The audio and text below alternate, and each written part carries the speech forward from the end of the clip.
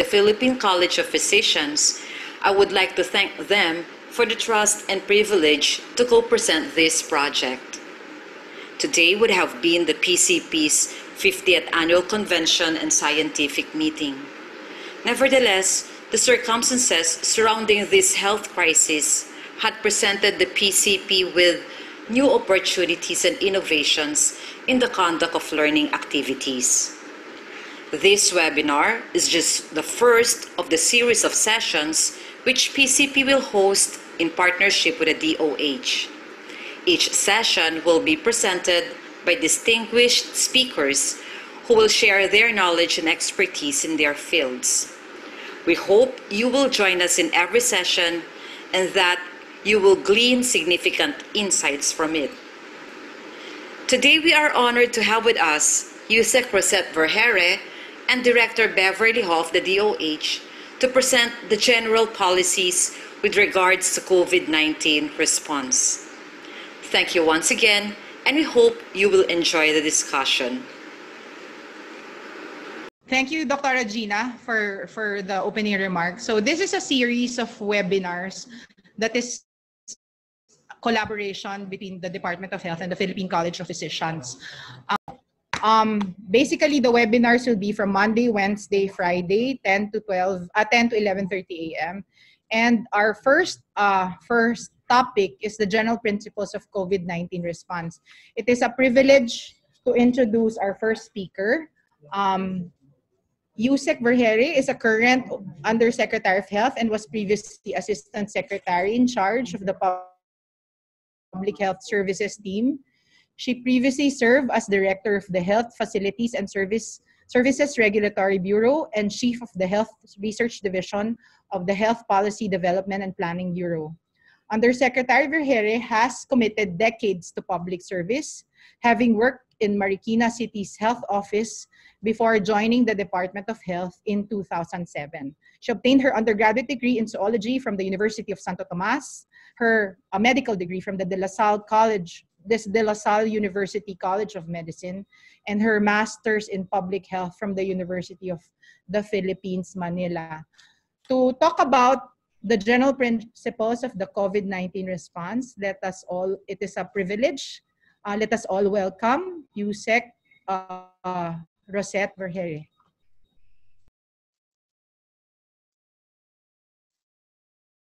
Good morning, everybody. Thank you very much, Dr. Debbie. Magandang umaga po sa inyong lahat. I am representing the Secretary and the other members of today's forum. We will just provide you with the general principles of our COVID-19 response for today, and in the next days after, we will be providing you with specific strategies as to laboratories, as to management, and hopefully all of us can align in what we do as we go through this series of webinars. Can we share the slide now, Kim? So as Dr. Debbie has mentioned, I am now with Dr. Beverly Ho. She is our director for our health promotions and communication service. And also we are joined by some of the technical staff of DOH. So next slide, please.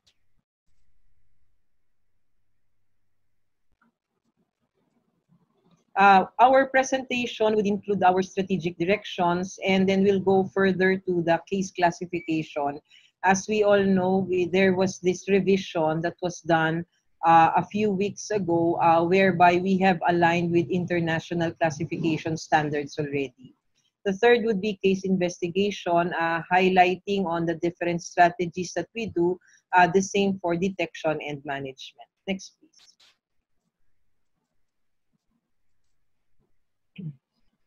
Next slide, please.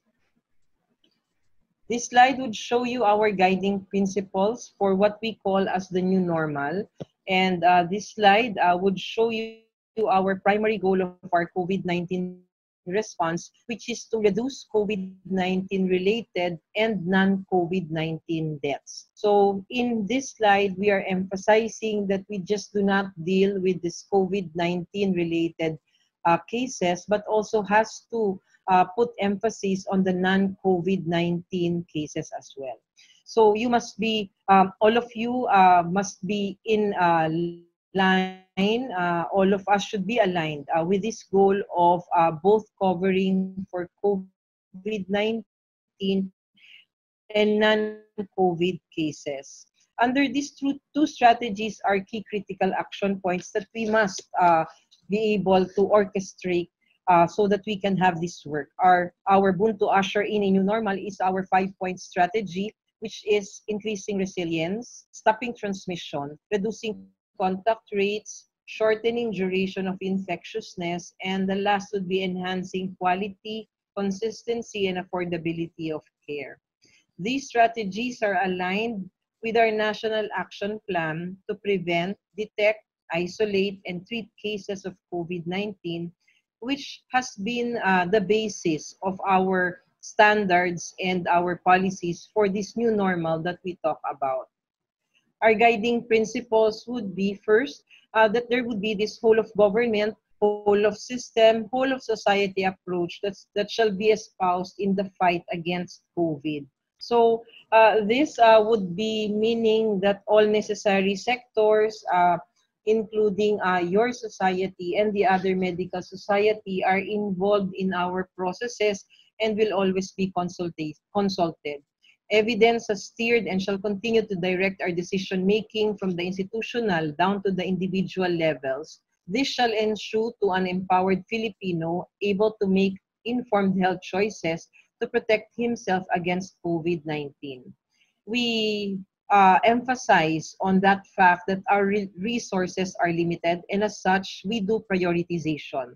But in this prioritization, in any event that there would be conflict of rules or any of our guidelines, human dignity and safety and needs of the individual shall prevail. Next, please.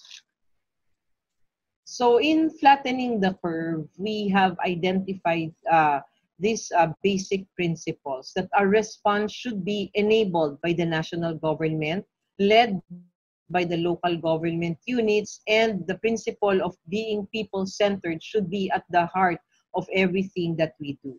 Next, please.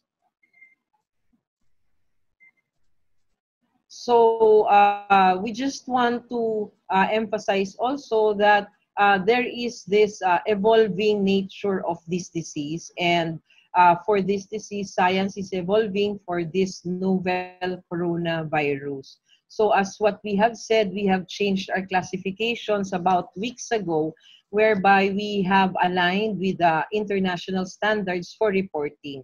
And this has caused a lot of issues across the different implementers. So just to emphasize that we have not, as to management, we did not revise it so much. It is just the terms that we have used so that we be aligned with international reporting. So we now have persons under monitoring. We have suspects, which are those PUIs before, and probable cases, PUIs also before, and the confirmed cases. Next, please. Next slide, please. So in this slide, we will show you the important things that we remember when we classify a case. This is about having symptoms and having exposure. Before, travel history was also significant, but as we have had these restrictions in different borders, so we now are seeing that the exposure is more significant as of this date. So we have the first column with symptoms and with exposure. We'd find that those with symptoms and with exposure, we will be classifying whether it be a suspect, a probable, or a confirmed case. And for those without symptoms, but with exposure, they are our persons under monitoring. Next,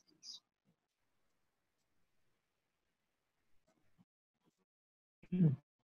Next, please.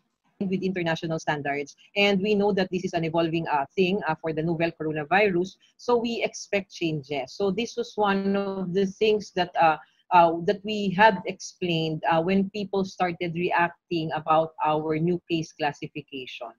The primary implication in aligning to these international standards was about reporting, so that we can be able to be analyzed. Our country will be analyzed together with the other countries because we have the same reporting terminologies with international health regulations. But for management, it is still the same. We are still using the PISMID guidelines for management, and classifications as to how we have used it before. Persons under monitoring is still there, and the PUIs had been subclassified into two, namely the suspect cases and the probable cases. Next, please. Next slide, please. So as I've said, the case classification, our old classifications were just persons under monitoring and patients under investigation. For these new case definitions, we have added the suspects and the probable. So these suspect cases would be those patients with histories of exposure, with symptoms, those having influenza-like illnesses, those having this SARS, but for testing, they are still awaiting results, or they are still awaiting to be tested. So we will now classify them as suspect cases. And for probable cases, these are our suspected cases, but with inconclusive results, meaning their results might be equivocal as released by our national or our laboratories, and those used with rapid antibody test, and those people who really cannot be tested for whatever reason there is. And of course, our confirmed cases, which are our positive cases based on laboratory results. Next, please. Next slide. So for reporting purposes, we are just reporting the suspects, the probable, and the confirmed cases. The persons under monitoring, though, are not reported anymore nationally and internationally, still forms part of the significant reports that we get coming from the local government units. So we still report them locally and up to the regional offices. But for national and international reporting, we just include suspect, probable, and confirmed cases. Next, please. And for management purposes, this is very important that everybody has to remember that persons under monitoring is still part of our management of cases. And the persons under monitoring would be these close contacts of the suspects, of the probable, and the confirmed cases. So these different definitions for this classification is still part of our management of COVID-19 cases. Next, please. Next, please. So then this next slide would show you about our contact tracing. So how do we now determine what type or how tedious contact tracing should be in different segments or in different situations that we are having right now? We have to remember that across the country, there are different scenarios. There are those provinces which do not have cases at all. There are those provinces which are having sporadic cases, provinces which are having clustered cases currently, and there are areas in the Philippines which has already community transmission. So for those no cases, the preparation for contact tracing, of course, we assign the contact tracing team, and then there should be the necessary resources that would be assigned. For sporadic cases, there should be rigorous contact tracing together with clustered cases. So we have to conduct active case finding and listing of all close contacts. We have to trace, we have to profile, and we have to assess all close contacts. And then, of course, we need to do testing for these high-risk close contacts based on our protocols of DOH for testing. And then we do community transmission for contact tracing. We do continued contact tracing. We prioritize contact tracing in newly or lesser affected areas. We prioritize tracing on high-risk close contacts, and we synergize with other measures such as physical distancing. So these are the four types of how we can do contact tracing. So just to inform everybody that we have already had an agreement with the Department of Interior and Local Government whereby they are already helping us with our contact tracing efforts. So you would observe that in our structure, in our local government units for contact tracing, the head would be the municipal health office or the city health office, and then the co-lead would be our PNP in that specific locality or area. And the barangay health emergency response teams, the BERTs, would be the ones that are being mobilized to do the contact tracing. Next, please. Next slide. So this is just for the data that we are managing, especially now that we have this COVID-19 and a lot of issues are being raised, most especially with the aspect of confidentiality. We are finding different LGUs implementing different management of data to the extreme that some LGUs are really posting specific details of the patient. So just for us to all be aware of our access level, what data can we share, what is the scope, and what should be the purpose. So in this slide, you'd find these different components of our data privacy and how we can better share information without violating our Data Privacy Act. So all identified close contacts shall be assigned anonymized identification for the purpose of information sharing or data analysis. You would observe that we are tagging our patients with patient numbers and we are not releasing their names because this is not allowed based on the data privacy law. Only relevant information to contact tracing shall be collected. The DOH reserves the right to release information on COVID-19 patients that are relevant for public health interventions without full disclosure of the patient's identity. And even in our Republic Act 11223, this is the Republic Act for Notifiable Diseases, one of the specific provisions in that act would state that information would just be shared to local officials for the purpose of public health, meaning for the purpose of contact tracing, for the purpose of profiling.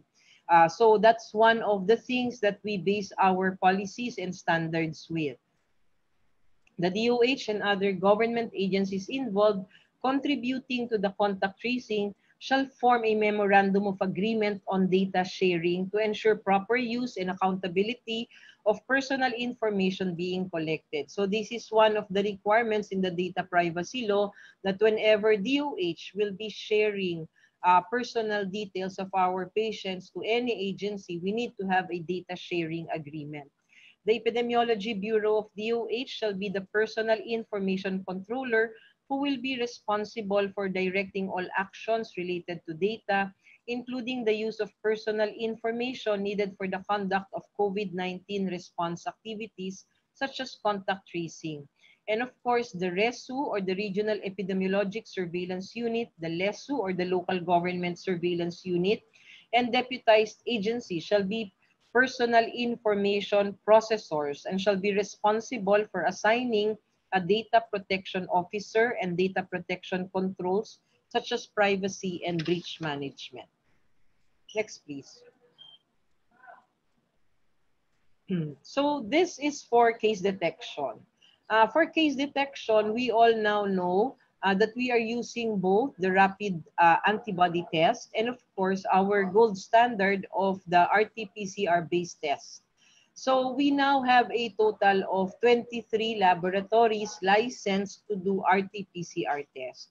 And we now have a total of, I think, 32 or 34 registered FDA, registered through FDA rapid antibody test. As to validation, our ITM and FDA are still on the process of doing these validations for our rapid antibody test.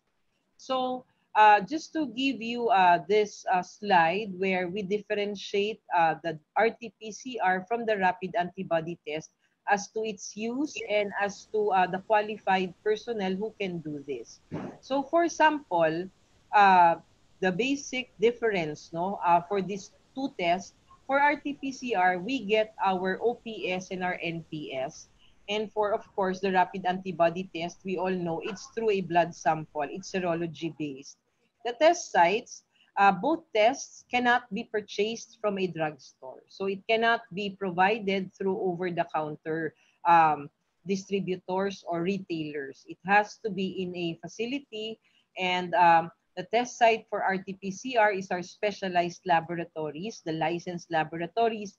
And for rapid antibody test, it has to be done in a health facility or a hospital or maybe an RHU. For the evaluators, only licensed and trained health workers are supposed to be administering and interpreting these results. And specific to our DOH issuance, it should only be a licensed physician who can interpret the results of the rapid antibody test. The qualified persons who can be subjected to RT-PCR would be those persons with or without symptoms. So, meaning it can be asymptomatics or symptomatics. For rapid antibody tests, it as we all understand how it works, it should only be given or administered to persons with symptoms, and that those symptoms has to be qualified that it started after the onset of symptoms. It's the 5th to the 21st day upon first sign of symptoms. It is now being used based on our protocol with our returning overseas Filipino workers, and also for those healthcare workers which we have identified as having unprotected exposure. The release period for RT-PCR is 24 to 48 hours, including all the different processes that it undertakes or undergoes. And the rapid antibody test is within 15 minutes, you get your results. The purpose of the RT-PCR is for us to detect the virus genetic material, as compared with the rapid antibody test that it detects our antibodies, which are formed in our body, which is a possible reaction to COVID-19 infection. So for diagnosing, we do not use rapid antibody tests. So it is written in all of our policies that we do not use the rapid antibody test for our detection or for our diagnosis of COVID-19. Because I know everybody knows here that it is prone to false positive and false negative results. For RT-PCR, we use it for symptomatic individuals because due to the limited capacity of our resources, so we have identified priority individuals which would be tested. And the viral load of symptomatic individuals, we all know, are high enough to render results accurate. Those using RT-PCR are subject to repeat testing if the patient tests negative and the results worsen. So less priority compared to those who have not been tested. So next, please. Next slide. So for case detection, for the use of the RT-PCR and for everybody's information, this is our subgroups of our patients for our prioritization list. If you would see in this slide, you'd find the slide that we had a little while ago, where we had the exposures and the symptoms and classifying our patients as to suspects, probable, and confirmed, and those persons under monitoring. Now in this slide, using the same table, we are now doing our prioritization. So with this, we have high priority groups and we have low priority subgroups. But it doesn't mean that if the individuals belong to the low priority that they will not be managed anymore. So for our subgroup A and subgroup B, this has been our priority from the start of our response. Subgroup A would include patients or healthcare workers with severe or critical symptoms and has relevant history of exposure and travel. For subgroup B, these are our patients or healthcare workers with mild symptoms, has relevant history of travel and exposure, and also are considered as part of our vulnerable group.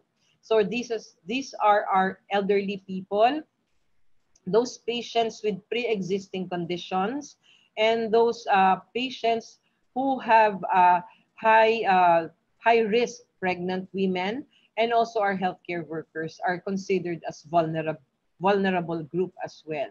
For subgroup C, these are our mild symptomatics. So patients or healthcare workers with mild symptoms and has relevant history of travel and contact or exposure. And the subgroup D would be the asymptomatics but with history of travel and contact. Now, in our expanded testing guidelines, we have included as priority still our subgroups A and B. And included in that guideline, specifically, we mentioned that subgroup C would be tested once our testing capacity reaches 8,000 tests per day. And subgroup D would be included once our capacity for testing reaches more than 8,000 tests per day. So these were the specific provisions that we have provided in our protocols for expanded testing. Next, please. So for this specific rapid antibody test, we have emphasized in our policies that only licensed medical doctors may request and administer these antibody-based test kits. But on the ground, as we received the feedback, there were requests that if licensed healthcare professionals can also administer the antibody-based test kits. So it would be up to the facility on how they are going to do it, as long as it would be the licensed medical doctor who's going to interpret the results of this rapid antibody test. So for the rapid antibody test, we still require appropriate PPEs that would be used by those who are administering these test kits. They have to follow the protocols of DOH in how we use the rapid antibody test. They have to issue the results of the rapid antibody test to DOH because we already have now a database for those being tested with rapid antibody tests. Next, please.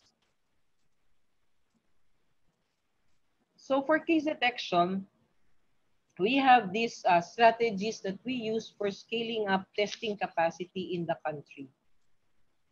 The first is maximizing capacity of existing independent subnational laboratories.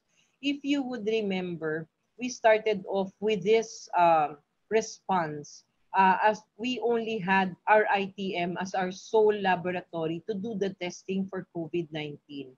We started off with only having 300 tests per day as output.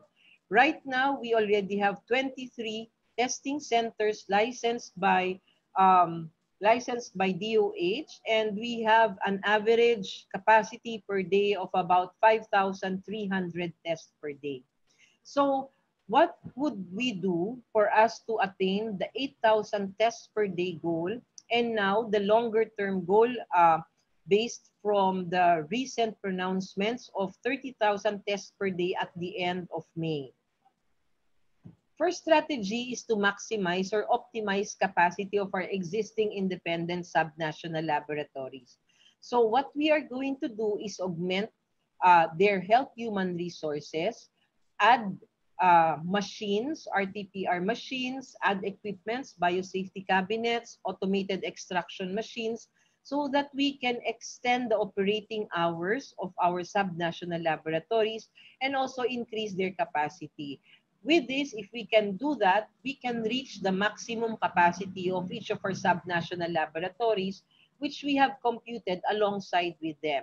By doing this, by optimizing the capacity, we have aimed to reach about 7,500 to 8,000 tests per day if we can fulfill and finish the maximization of the capacity of our existing subnational laboratories.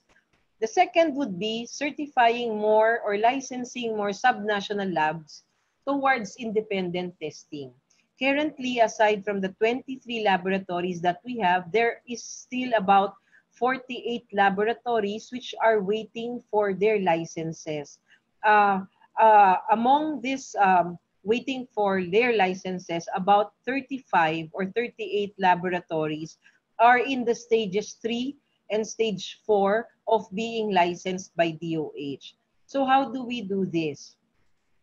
We have created additional teams for licensing. We now have 8 teams to license and certify these different laboratories. It's a composite team composed of the licensing group of DOH, together with the RITM experts, together with WHO, and we have already recruited volunteers from the Department of Science and Technology and from the University of the Philippines. We are asking for volunteers also for molecular biologists and accredited biosafety officers so that they can also join us in our inspection.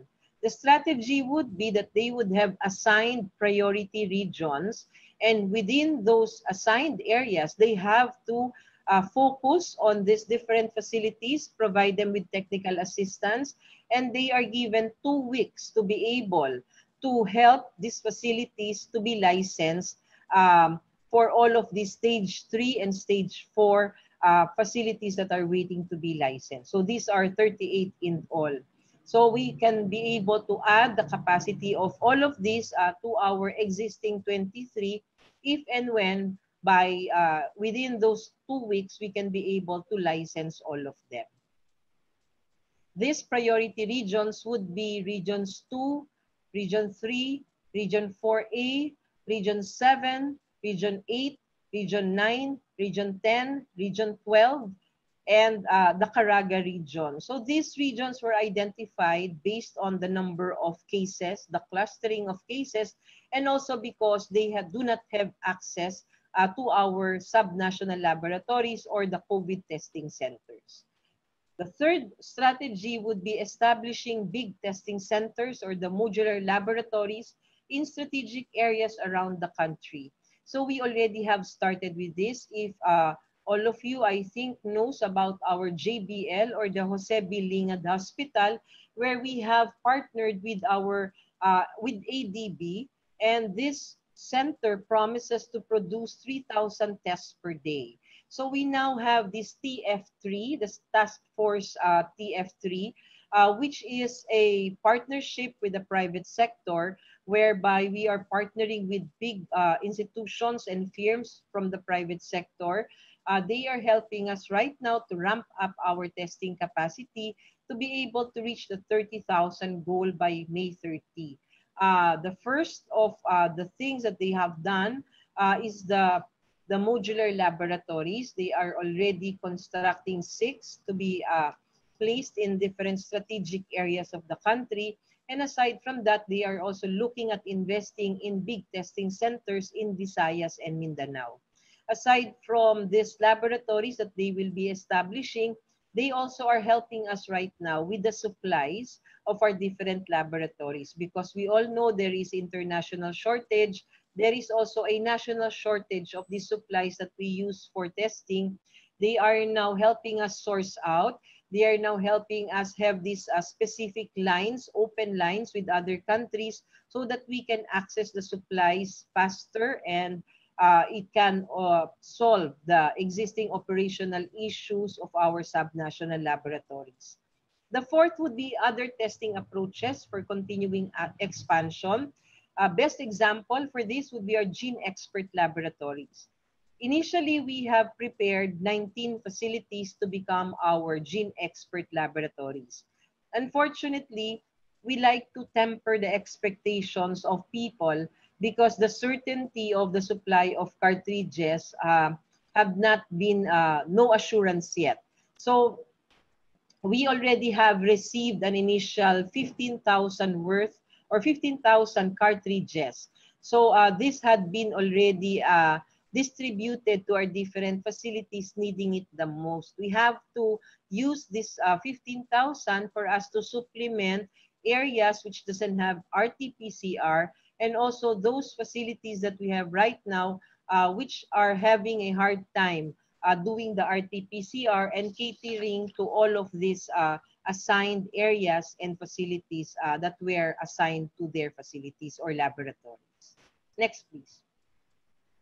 So for case detection, in summary, 14-day isolation is still mandatory regardless of results. What's happening right now is a lot of practitioners or even in the community they are relying they are relying mostly on the test before they can do action. So what we recommend is, even if we are still awaiting results, even if the tests are not there or cannot do the test, the 14-day isolation is very important, irregardless if you have tested or not. RT-PCR is still our gold standard for diagnosing cases, and the rapid antibody test is only used for specific instances or situations as based from our protocol. Like for those recovering, we can already discharge patients in our hospitals who are clinically recovered using our rapid antibody test, so that we can be able to decongest our hospitals. Same with our quarantine facilities. If they already have finished the 14-day quarantine period, they can be tested with a rapid antibody test, so that there could be more or less a basis for discharging a patient. And then mass testing, let me remind everybody, does not mean testing for everybody. It doesn't mean also it can be done doing indiscriminate testing. Mass testing is expanded testing, as what I have explained to you, all of you a while ago, where we include the different subgroups of priorities of the Department of Health. Next, please. So we go now to case management. So we have principles for managing cases, isolation, quarantine, and the different facilities that we have, like the TTMF, or the Temporary Treatment and Monitoring Facilities, our community isolation units, and of course our COVID referral and accepting hospitals. Next, please. So for this case management principles, very first on top of the list would be our principle of minimizing face-to-face contact with our patients, so that we can prevent further transmission of the disease. So now we promote telemedicine. We have accredited several telemedicine providers already. They already have started, and this is our initial interaction with our families or our patients. The second line of the first line of defense, as we see in this slide, of course, would be our individuals and households.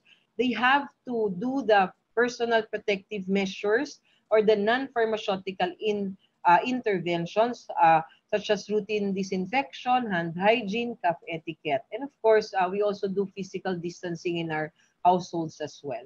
For our second line of defense, of course, we have our primary care providers.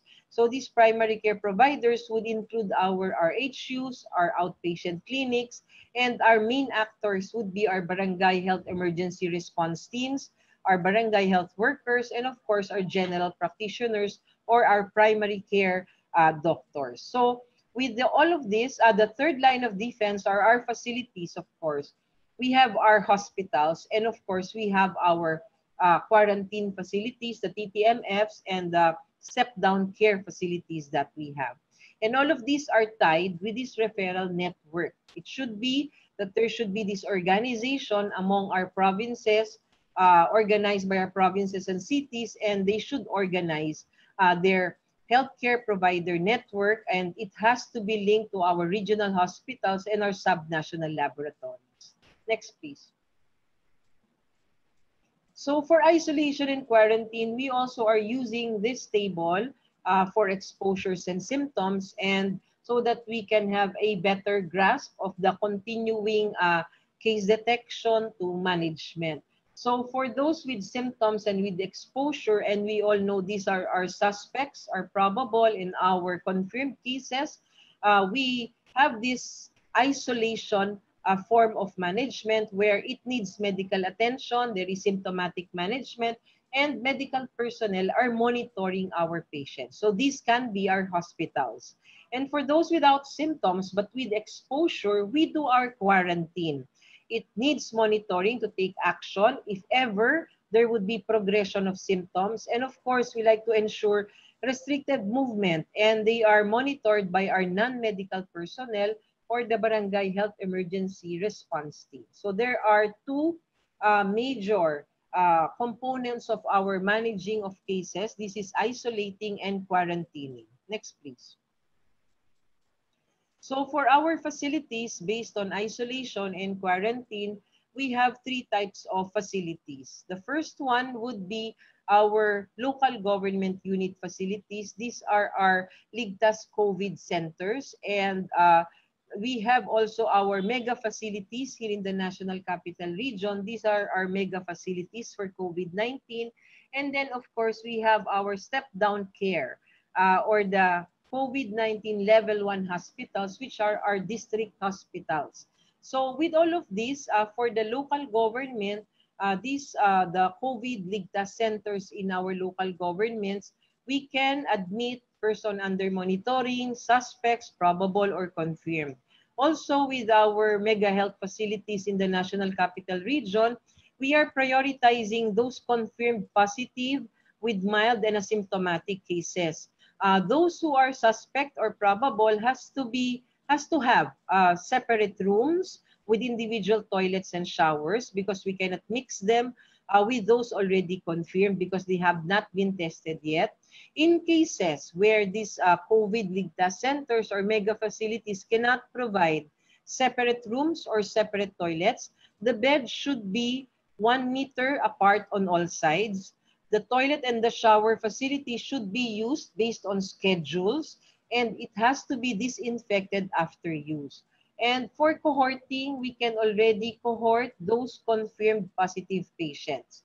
So for our step-down care, these are for our recovering confirmed cases, because as we all know, those positive cases who had been admitted to hospitals or quarantine facilities, after their 14th day in the hospital or quarantine facility, they are still required to undergo another 14 days of quarantine period. That's why it was recommended, no, and implemented that we have this step-down care, because a lot of our citizens do not have their own rooms and do not have their own toilets in their houses. Next, please.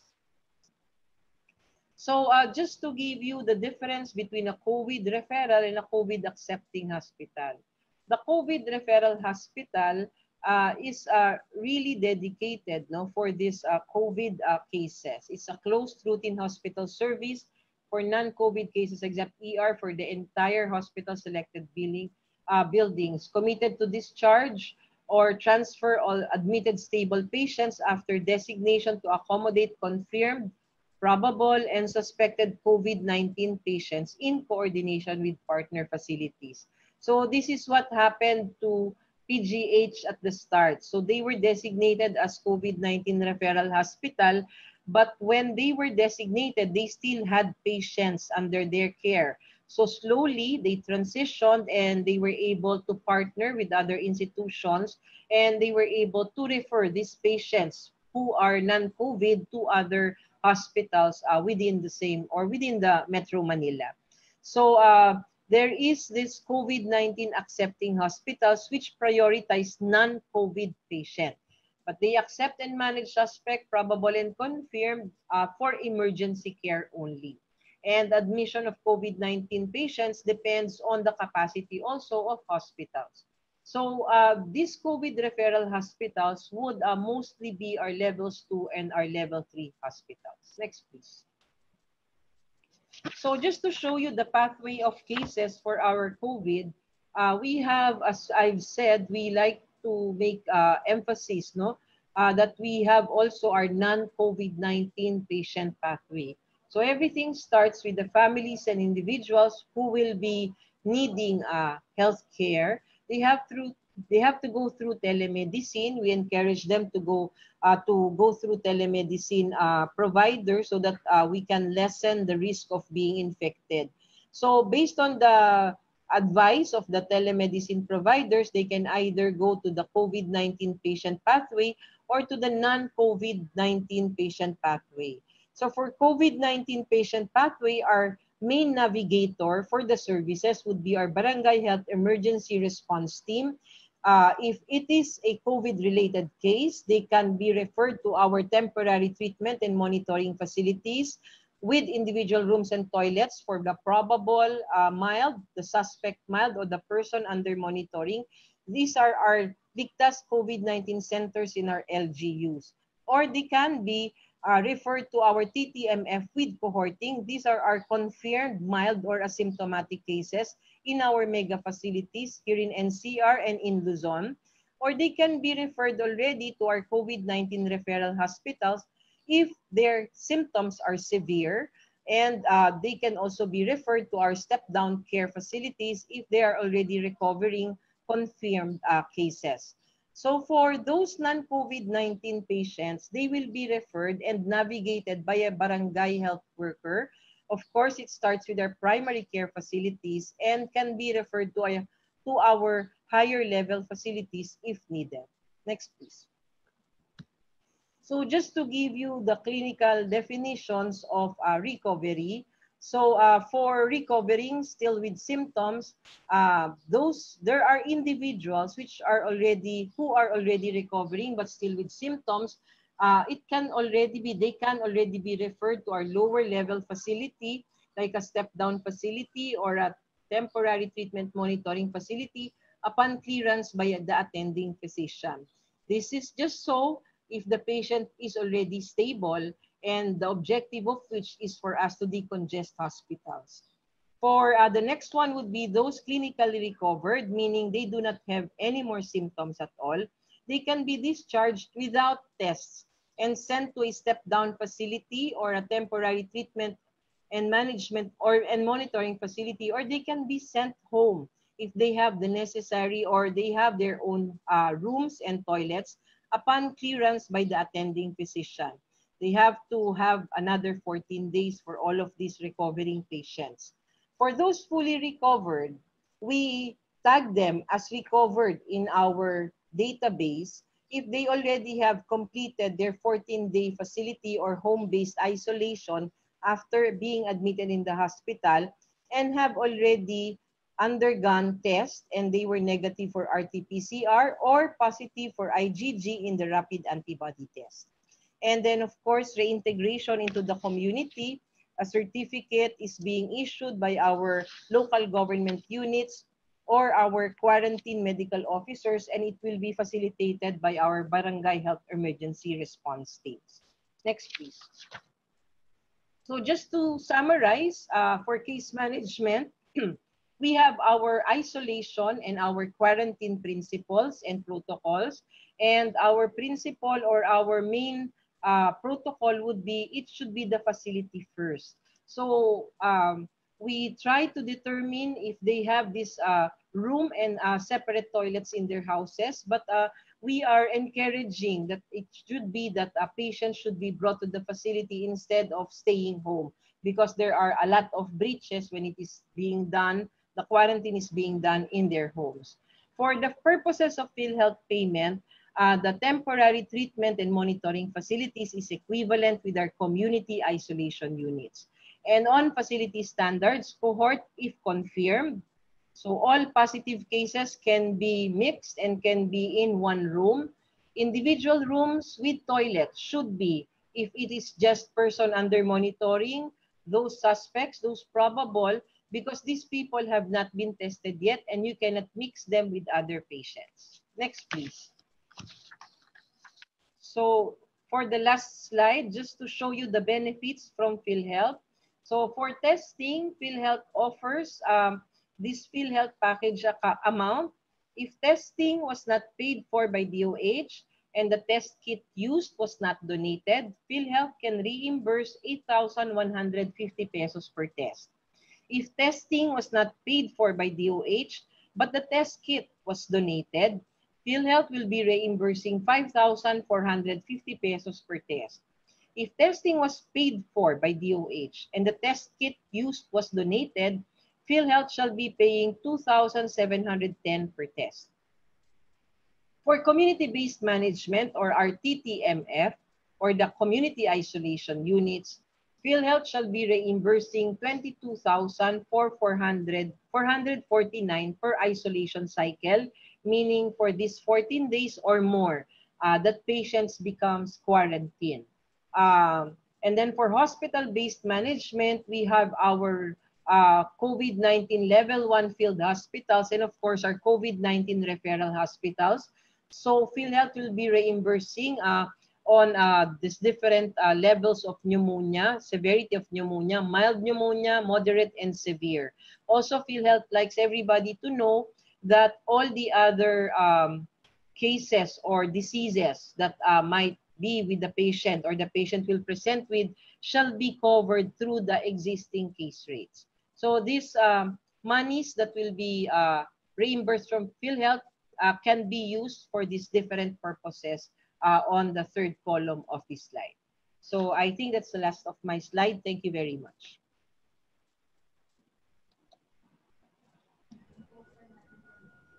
Thank you, Yusek Rosette, for that comprehensive lecture on what DOH is doing. Before we go to the questions, we are privileged actually to present to you the Secretary of Health, Dr. Francisco Duque III.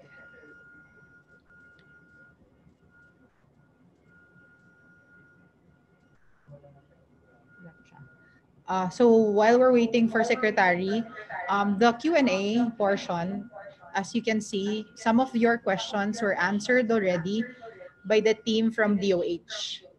And then if we don't have time anymore, you can actually email your questions to zoom.pcp@gmail.com and we will answer your questions.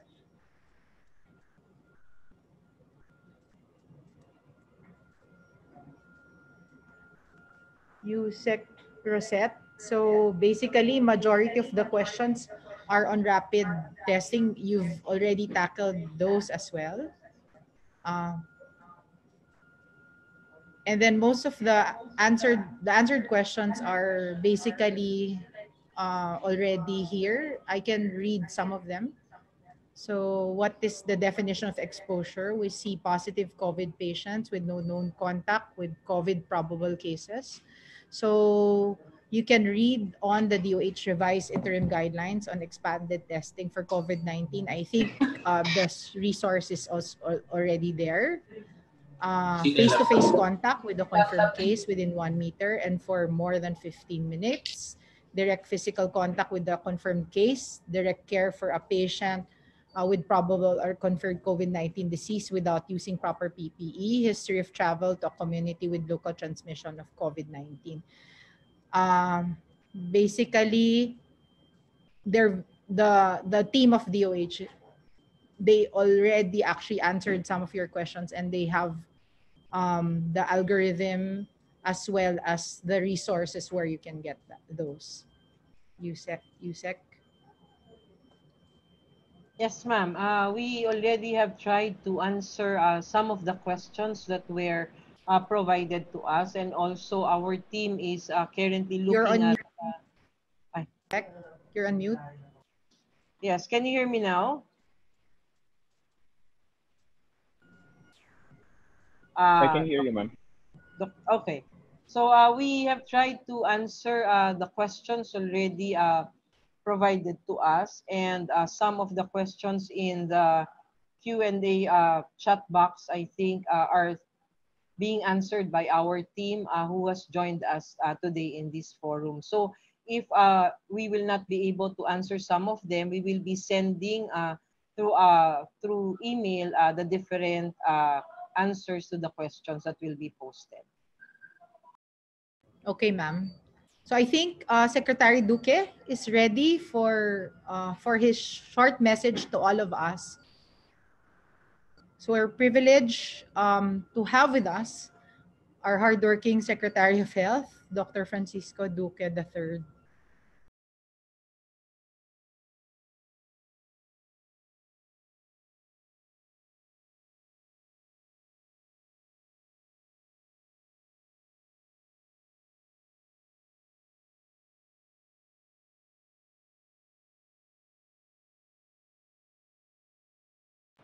Doctora? Yes, ma'am. Yes, you said. Yes, I think the secretary is still talking with somebody for a while. Maybe we can answer some of the questions first, if there are still any. There are a lot of questions here, ma'am, but I think the Dr. Mora from PCP is asking where do we get RT-PCR results within 24 to 48 hours. I think they're from Quezon City. She's a doctor from Quezon City. Because at present, the average turnaround time, I don't know if this is correct in Quezon City, is 2 weeks. Secretary Duque is already there, ma'am. Secretary Duque, you have the floor. On behalf of the DOH and the Interagency Task Force, I'd like to greet all of you. Most pleasant day, and my congratulations to the group for coming together to discuss the physicians webinar on the general principles of the COVID-19 response. And Dr. Maria Ging Nazareth is the president of the Maria Gina Nazareth. Okay, is she around? Dr. Nazareth, are you around? Secretary Duque, she's on Facebook Live. So on Facebook she's Live, around. yeah. She's Okay. watching. Yeah, so my greetings to the Philippine College of Physicians officers and your members as well. Now, the DOH is just one of the mechanisms that it would like to solicit the support of the Philippine College of Physicians, or PCP, as a valuable partner in this war against COVID-19. And we thank the PCP for providing scientific leadership at this time of the crisis. This webinar is just one of the mechanisms for us to ensure the entire medical community is aligned in every step of the way. And I'd like to also use this opportunity to thank the Philippine Society for Microbiology and Infectious Diseases Incorporated, or the PISMID, specifically for ensuring that most up-to-date evidence-based clinical practice guidelines are available for all of us. And these unified efforts have proven essential to our COVID-19 response efforts. And so the DOH looks forward to more meaningful collaborations in these coming weeks, if not coming months. So together, I call upon each one of you to support the national government in beating this scourge of the 21st century, and COVID-19 must be crushed. Thank you very much. Thank you, Secretary Duque, for gracing this webinar. Thank you for all your efforts in fighting COVID-19. And we at the Philippine College of Physicians,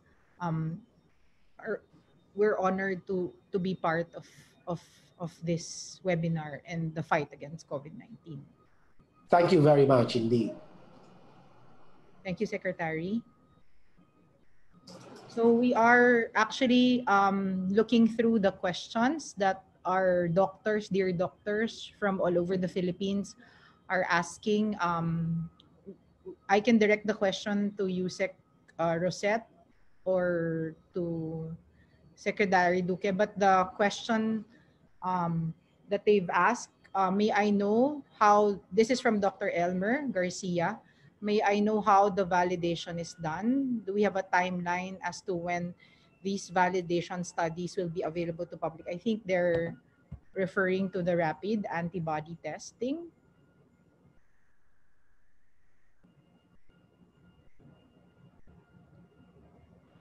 Sec, you like me to answer? You're naka-mute po kayo, Sec. Secretary, you're on mute po. Yeah, so I'm now unmuted. So after my response, I would like to call upon Yusek Vergeri to give us the latest update vis-a-vis the validation efforts of third-party agencies or institutions of the various FDA-approved rapid antibody testing kits.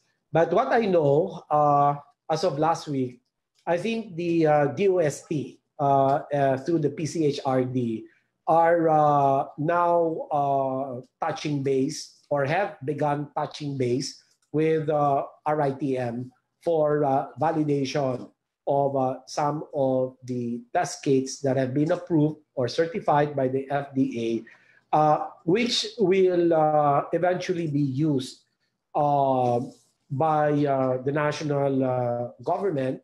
And that's how far I know.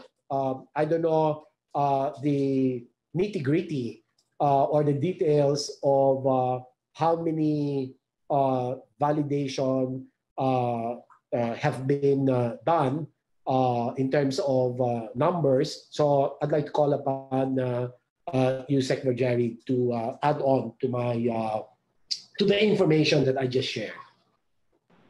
Yes, thank you, Sec. The validation for the rapid antibody test, last week, the Food and Drug Administration communicated to us that they already have formed this team with the RITM. The team coming from FDA are also laboratory personnel so that they can start with the validation of the rapid antibody test kits that we have. Apparently, with this validation for this test would take time. And they are soon to start based from their report last week with the validation of these 34 test kits already registered with the Food and Drug Administration. That was our report from last week, sir. Thank you, Secretary Yusek. Secretary, are you still okay to answer a few questions? Sure, to the best that I can. Thank you. The second question, since local, I think this is the question in everybody's mind. Since local transmission is still occurring in our country, in some areas of our country, would it be safe to assume that everyone with relevant symptoms becomes a suspect?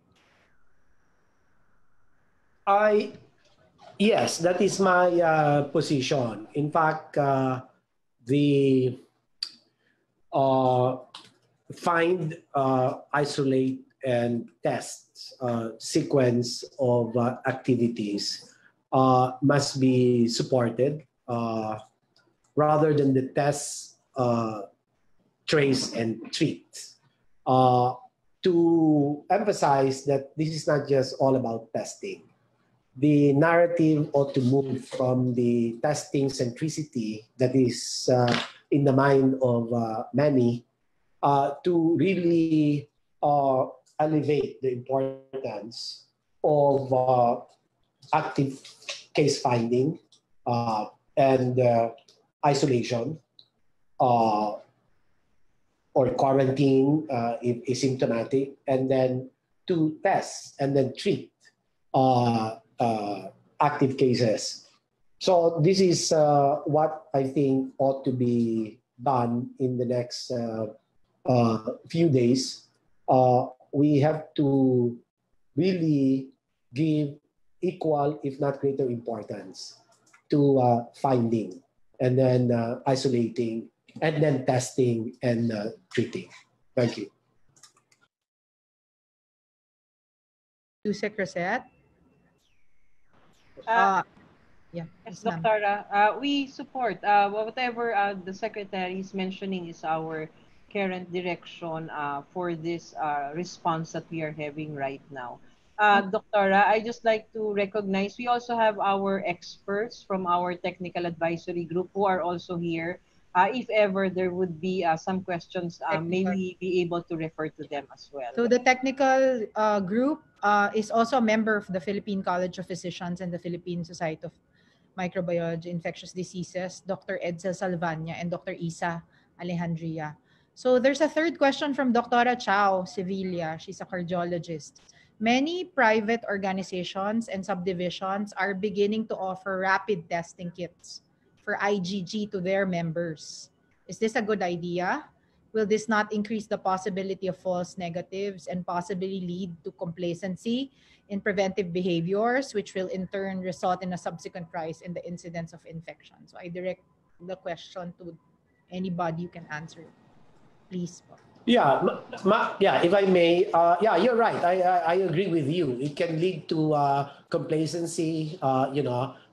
False sense of security, and that is something that we should not be uh, uh, contributing to. So our gold standard remains, which is the RT-PCR. However, the IATF has agreed to use the rapid antibody testing for those who have undergone quarantine and in the cohorts of the sea-based and land-based OFWs. So there is an algorithm. We will be very glad to provide you with the algorithm, how this should be applied, but very carefully applied. I think, correct me if I'm wrong, you said, Rosette, if the subgroup B of those we have prioritized, meaning this is the last of those that ought to be tested, and if we're not yet able to sufficiently test with RT-PCR, in other words, if we haven't reached the 8,000 daily testing outputs, then the subgroup D, which means these are asymptomatic patients who have had no history of travel and exposure, asymptomatic, and therefore, if we do not test them, I'm sorry, they are actually patients or healthcare workers with no symptoms, but indeed relevant history of travel and contact. Okay. Once we have reached the daily testing capacity beyond 8,000, then we can include them for rapid, for RT-PCR, reverse transcriptase PCR test. However, while we haven't reached that output, they may actually be tested using the rapid antibody testing kits with, again, our algorithm and conditions, etc. So that's our position. I agree that we shouldn't be just cavalierly encourage the use, lest this is imprudent, the use of rapid antibody testing kits, just, for everybody else. Thank you, Secretary. Yes, Doctora. Yes, yes. What the Secretary has mentioned is correct, no? Yun po yung nakalagay sa protocol natin. But can we hear the science of it from our expert, Dr. Edsel Salvania? Yes, ma'am. In terms of using the antibody test kit for clearing people, first of all, I think the one thing that everyone has to take into consideration is there is no good test for an asymptomatic carrier. So in other words, your antibody test for asymptomatic carriers will most likely be negative because your antibody, it hasn't had a chance to make antibody yet. A lot of these asymptomatics are actually pre-symptomatic, and they will develop symptoms in about 2 to 3 days. And it usually takes about 7 days of symptoms before you develop any kind of antibody test. So if you're looking for asymptomatic carriers, you're not going to find them using an antibody test. for RT-PCR, you can find pre-symptomatics about 2 to 3 days before they manifest symptoms. So the better test, if you're looking for asymptomatic carriers, is actually RT-PCR. But we already know that even in symptomatics, RT-PCR is only going to be positive in about 2/3 of them if you're going to use a nasopharyngeal swab. In other words, you're going to miss 1/3 of those who actually do have disease because of the nature of the sampling. And this is going to be even more in terms of who you will miss if you're testing pre-symptomatics, because the viral load tends to be lower. What is the bottom line? There is no way you can rule out asymptomatic carriage of COVID-19 in anyone, and you cannot use RDTs for that, definitely. And RT-PCR is also imperfect and may only detect maybe half of them. So the bottom line is your default is, alam mo nang may makakalusot talaga kahit anong gawin mo. So the best way to do it is to be proactive. The testing can inform you, but the more important action point is to always treat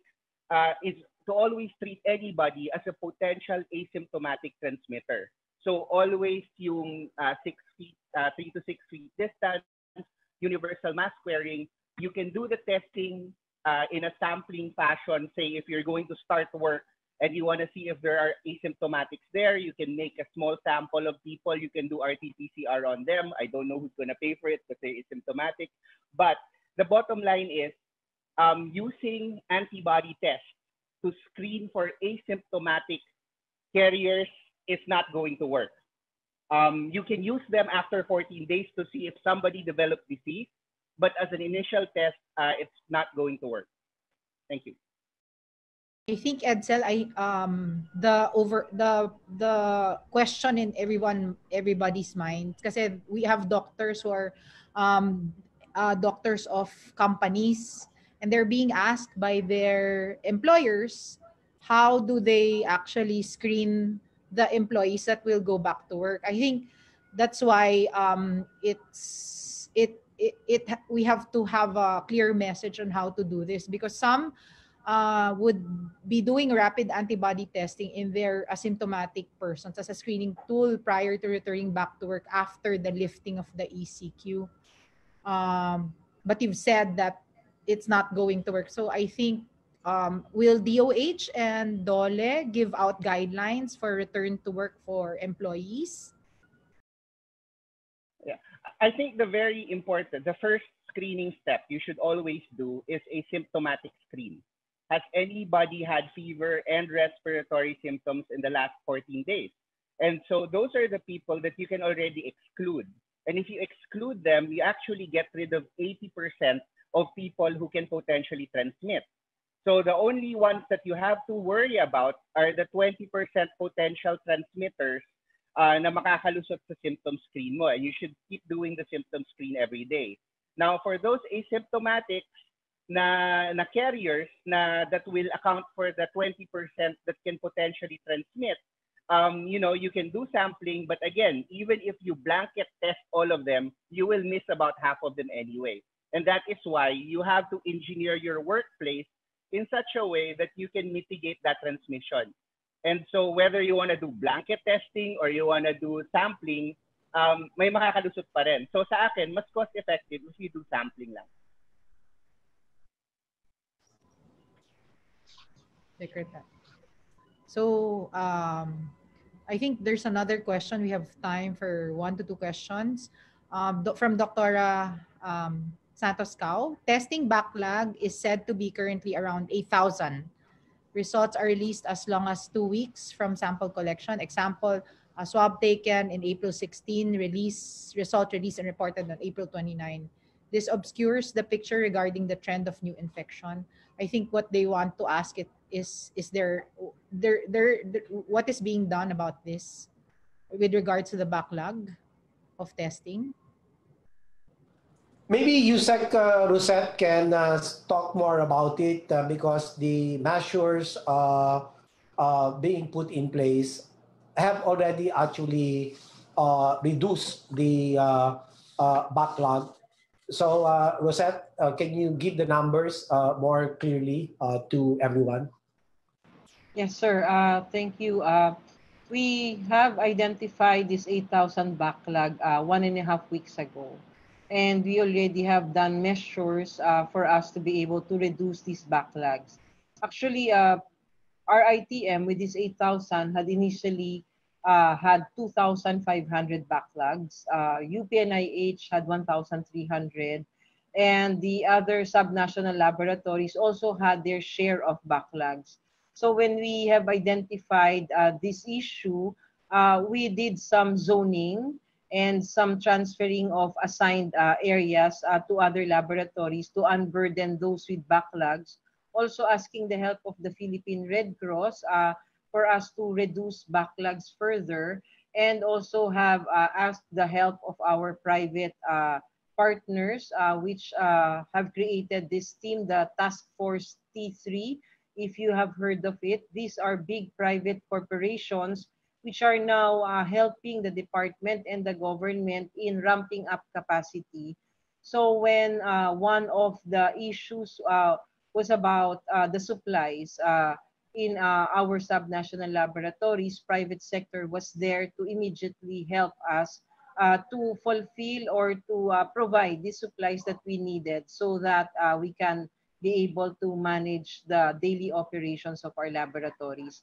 We are not saying that we do not have backlogs currently, but these backlogs already have been reduced from the once 8,000. There is still backlog, but not that much anymore. And we are still trying to continue to work with other institutions like the Philippine Red Cross for us to be able to further reduce the backlogs. Thank you, Yusek. So our last question from Marie Manabat. Regarding contact tracing, how close are we to using smartphone apps to assist us in providing data as to the locations visited by a COVID positive case and his possible contacts, like what is utilized in other countries like Singapore, for example? So, Dr. can I ask Dr. Beverly Ho to give us the response to that?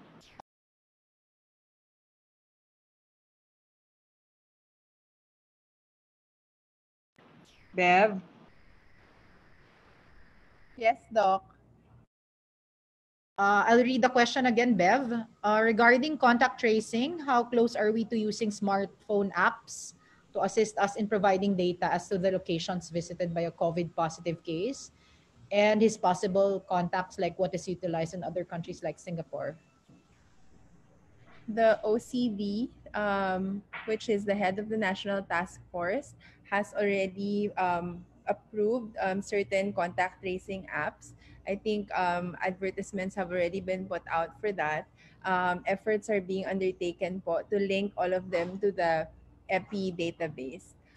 So the IATF has already instructed the formation of a sub-TWG for ICT, because a lot of these solutions have been put out but not necessarily all coordinated, no, so they don't all link up to the EPI database. So that's all for now, ma'am.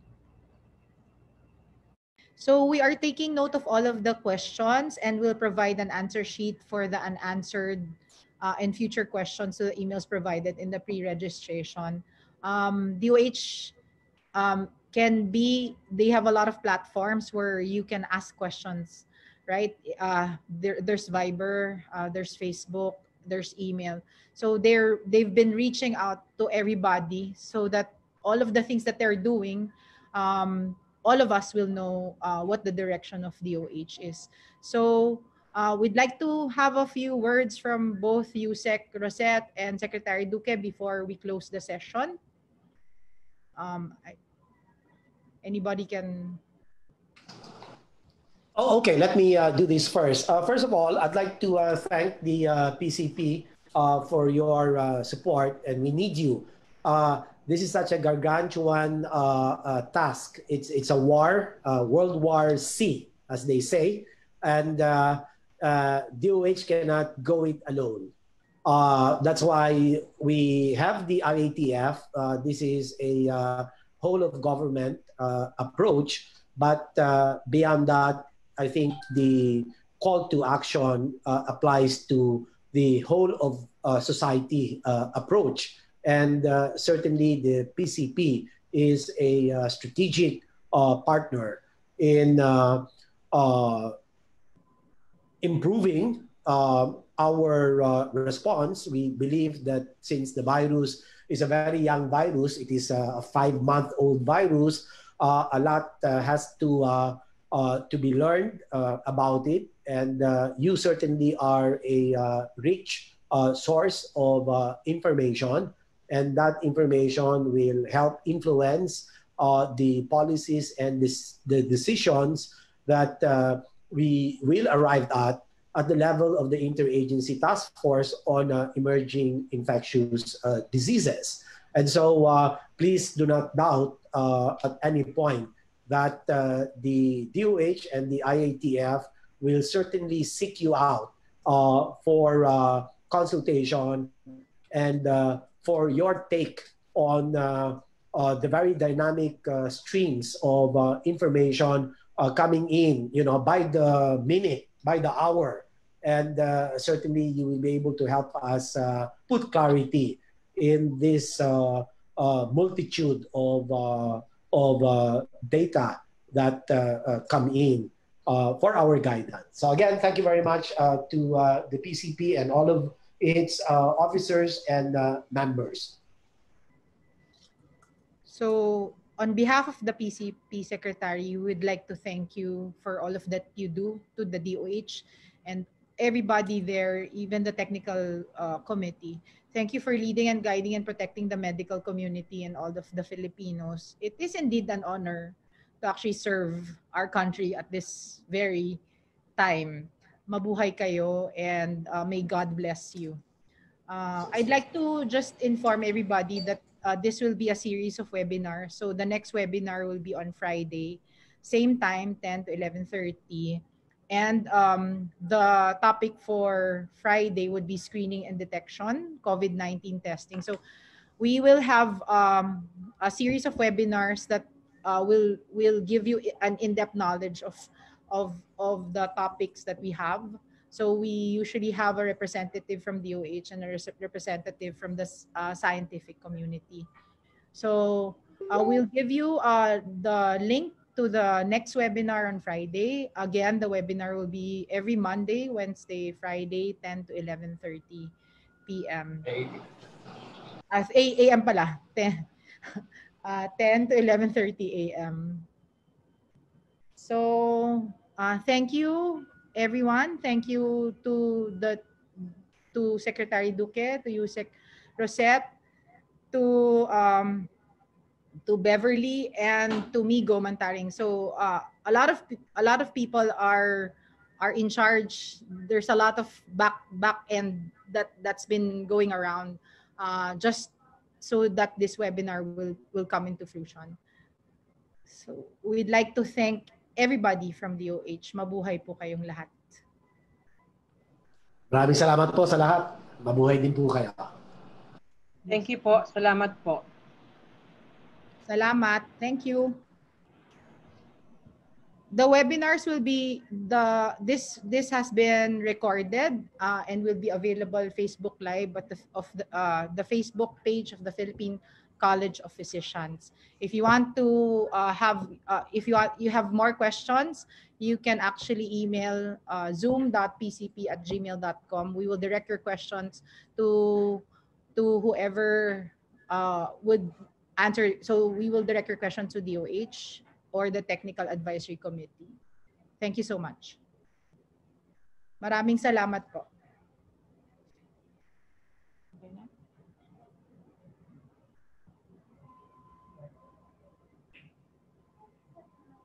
Ay, nakaka-nervous naman.